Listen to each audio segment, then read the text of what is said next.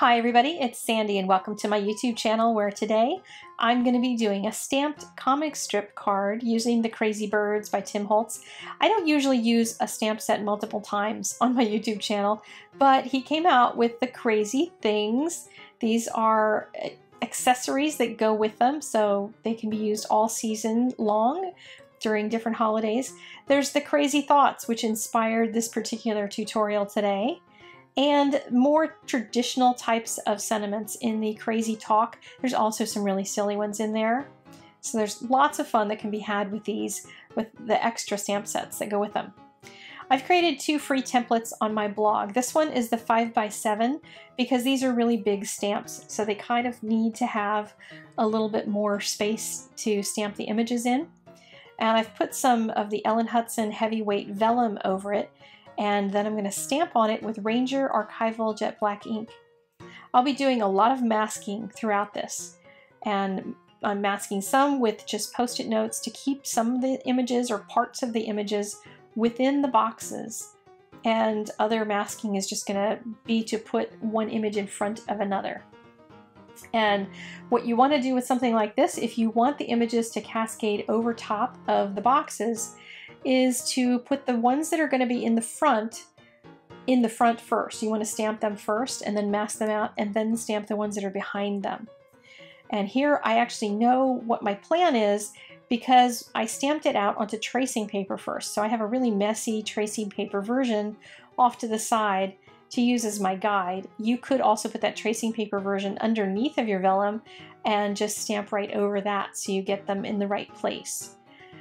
You can also create an image where all of these images are masked into the boxes. So if you wanted to just print this out on whatever paper you want to color on, then you don't have to actually do all the masking and the drawing out of edges that I'm doing, but I wanted a lot of the images to break out.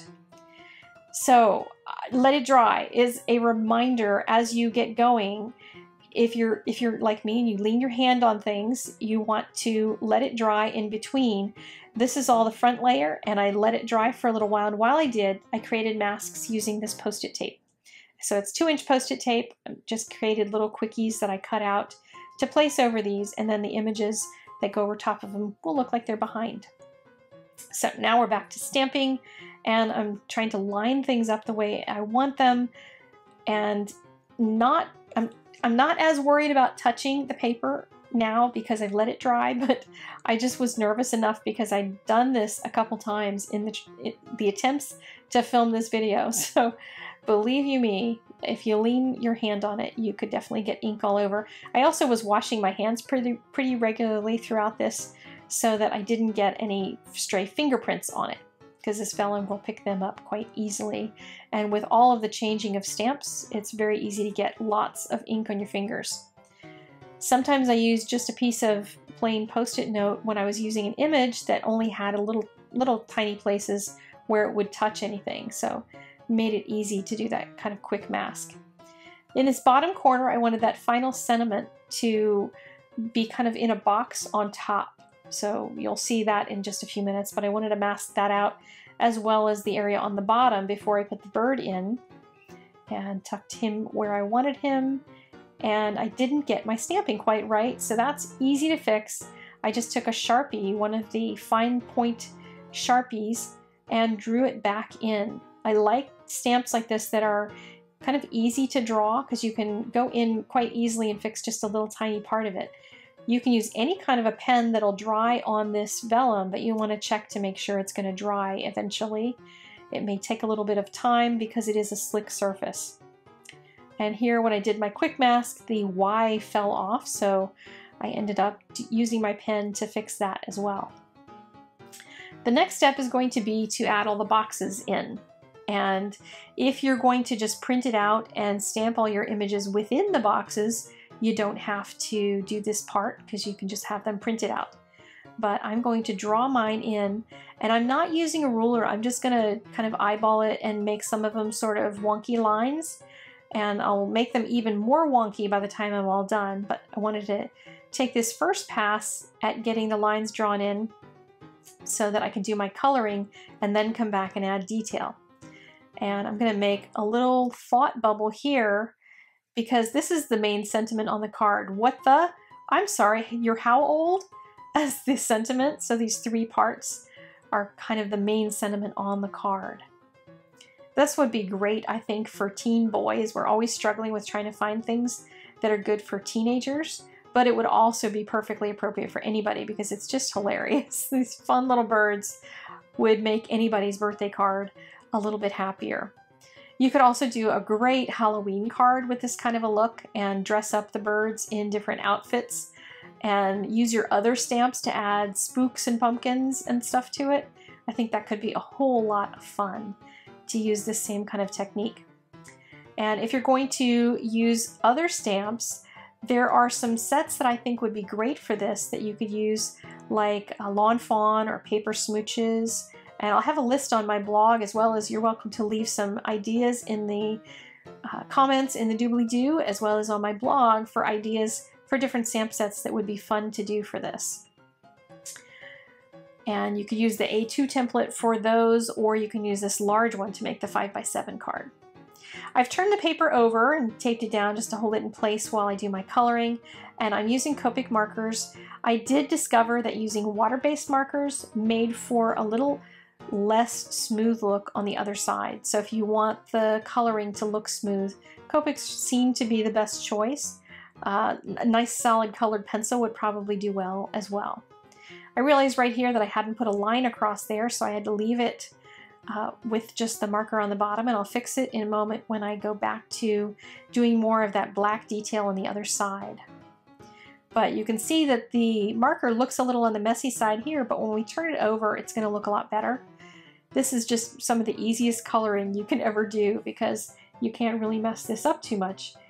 The marker doesn't normally like being on slick paper. That's one of the reasons that with this Copic marker it's kind of looking funky on this this vellum, because it's made for paper that's going to absorb it and the colors are going to blend and you'll get a really smooth look if you do it on that kind of paper. So it's just going to look very different on this. I decided to use a bunch of fun jewel tones for this card. You could also alternatively go for like red, blue, and yellow and just keep it very primary. You could do something that's monochromatic and give it a whole different look. There's just so many possibilities for this kind of an idea. And when I was looking around at artists that I wanted to case, Roy Lichtenstein came up, and I totally forgot about him. He's more of a modern artist, and I know in the past I had done some more of the masters, and I've asked you for ideas on which masters you want me to case. But I thought somebody modern would be kind of fun, especially with this look. When I saw the Crazy Thoughts, or the Crazy, yes, it was the Crazy Thoughts, that's the name of it, with all the thought bubbles and the crazy blah blah blahs and everything. That's what inspired this, because I thought a comic strip would be great, and reviewing Roy Lichtenstein's work to get some ideas was a whole lot of fun. So I will link to his wiki page as well in the blog post for this. Or you can just look him up because he's an awesome artist. All right, so continuing on with the coloring, there's some areas I'm going to leave white, and I want to leave them white for emphasis because I'm going to try to make some colors pop around them, like the hat on that bird, the birthday hat, as well as the blah blah blah. So I've tried to fill in the colors around that and the thought bubbles, because those are the ones that inspired this card, so I really wanted them to stand out. So I didn't color them with a color, but I colored all the areas around them so that they would be the only things that would turn out to be white.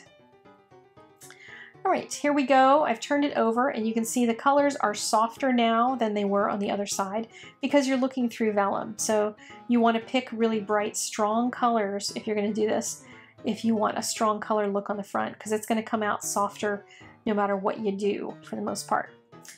So I'm adding more details with my black pen, and here's where I'm going to make it sketchy, because the stamps themselves are rather sketchy, and I thought it would be fun to add more sketchy details to the card itself and add some shadows around the outsides of things, and I'm going to add some textures within some of these areas, sometimes just hashed lines.